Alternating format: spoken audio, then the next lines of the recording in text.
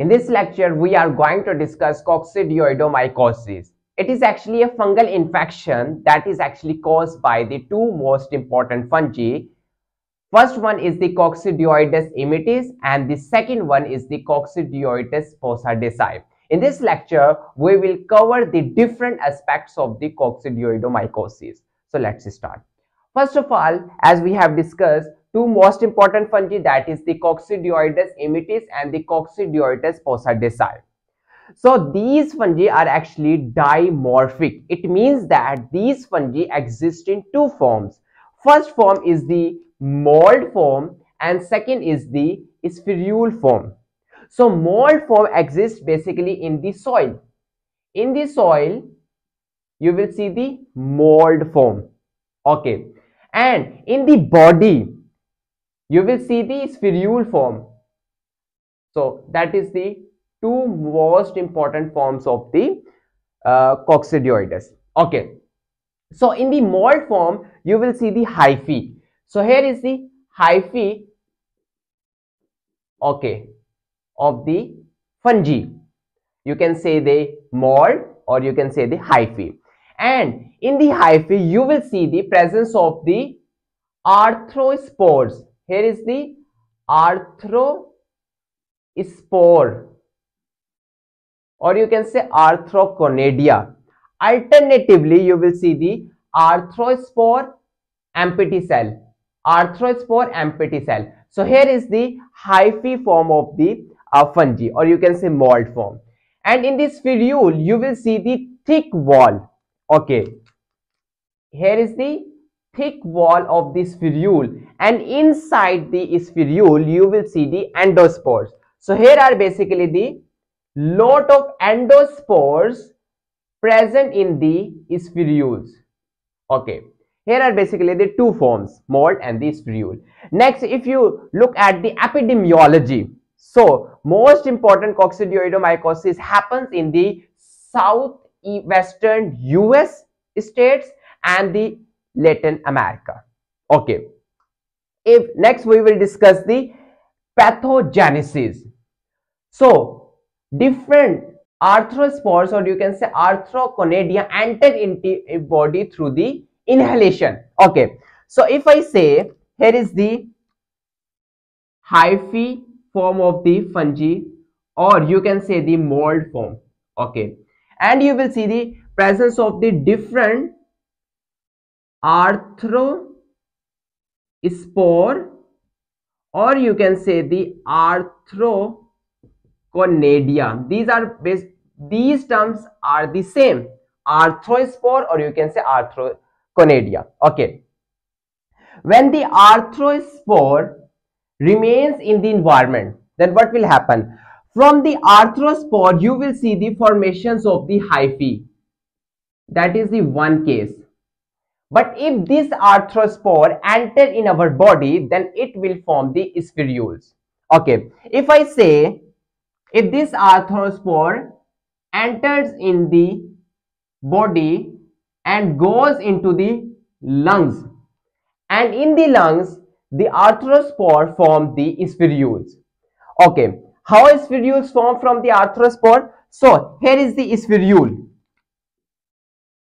Spherule. And in this spherule, you will see the presence of the different endospores.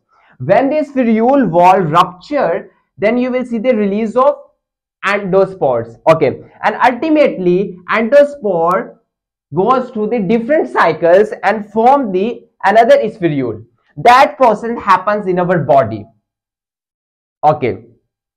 So, in some times, that infection can disseminate to the other organs as well. Okay.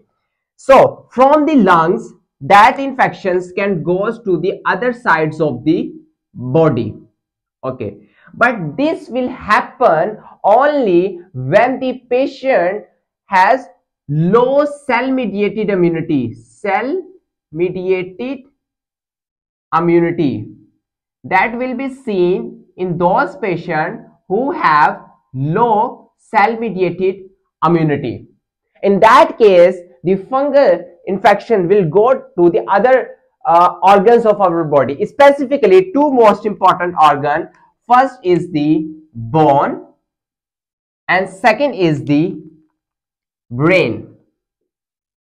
So in the bone, that will cause the osteomyelitis. Okay, osteomyelitis. And in the brain, that will specifically affect the meninges and cause the meningitis. Okay, that's the most important thing. So up till now we have discussed that the arthrospores or arthroconadia, if remains in the environment, then it will form the hyphae. But if the arthrospore or you can say conadia enter in the body, then it will form the spherules in the lungs. And from the lung side, that infection can go to the other organs when you will see the low cell mediated immunity. Specifically, you will see the osteomyelitis and the meningitis. Okay, next if we see the clinical findings of the coccidioidomycosis. So coccidioidomycosis, another name of the coccidioidomycosis is the valley fever or you can say desert rheumatism. So why do we call it valley fever? On the basis of the San Joaquin Valley of the California. We call the valley fever on the on behalf of the San Joaquin Valley of California. And why do we call it desert rheumatism? On the behalf of the Arizona. Okay. So these are basically the same theme: coccidioidomycosis, valley fever, or desert rheumatism. So what will you see in these clinical findings, or you can say in this syndrome? So you can see the influenza-like illness. That is the one case. Second, you can also see the fever in that case and cough. Okay. In 50% chances, you will see the infiltrate in the lungs, adenopathy, and the effusion in the lungs.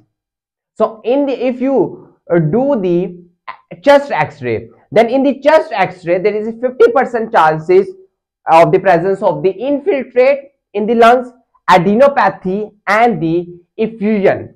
Okay, and in 10% cases you will see the arthralgia, joint pains, and the erythema nodosum, EN. So basically, erythema nodosum is red tenderness presence on the skin, specifically on the extensor sides of the tibia and the ulna. You will see the erythema nodosum. That is actually the delay hypersensitivity reaction. But keep remember one thing in your mind, that the erythema nodosum can be present in other diseases like tuberculosis, leprosy, and histoplasmosis. So it is actually erythema nodosum is basically non-specific. Okay. So here are basically the different clinical findings that actually exist in the valley fever and the desert rheumatism or coccidioidomycosis. Okay. And this is actually the localized symptom. And that if you will see the low cell mediated immunity in the patients, then that fungal infection can disseminate to the other organs. Okay. So how will you check that the patient has immunity or not? So for the determinations of the immunity, you will go towards the skin test. Okay, you will go towards the skin test. So if the skin test become positive, it means that patient has immunity. But if the skin test is negative, then it means that patient has no immunity. It means that if the patient has no immunity, then in that case, fungal infection can disseminate to the other organs as well. Okay. So dissemination mostly happens, or the chances increase in the Filipinos, okay, and African Americans in the third trimester of the pregnancy. There is a chances of the dissemination of the fungal infections because of the low immunity in that case. In immunocompromised patients, you can see the in AIDS patient, transplant patients, and the cancer chemotherapy patients have more chances of the disseminations of the coccidioidomycosis because of the low cell-mediated immunity in these patients. Okay, if we go towards the lab diagnosis, so you can go towards the culture of the Coccidioides immitis, or you can say Coccidioides posadicea. So that you will see the specific agar for the culture is the sebaroid agar, and the temperature is the 20 to 25 degree Celsius. And in that case, you will see the this one hyphae. You will see the hyphae in the culture, and the stain you will use for the microscopy will be the lactophenol cotton blue stain. Cotton blue stain will be used for the microscopic of the Coccidioides immitis or posadicea. Okay, you can also go toward the serology, IgM and the IgG. IgM will indicate the acute infection, and IgG will show the late infections. Okay, that is actually the most important thing. But if the patient has no immunity, then there is no formations of the antibody. It means that in that case, you will go towards the antigen detection in the serum or in the urine, and that is actually done by the ELISA. So this is all about the coccidioidomycosis. If you still have any question, you may ask in the comment section. Thank you so much.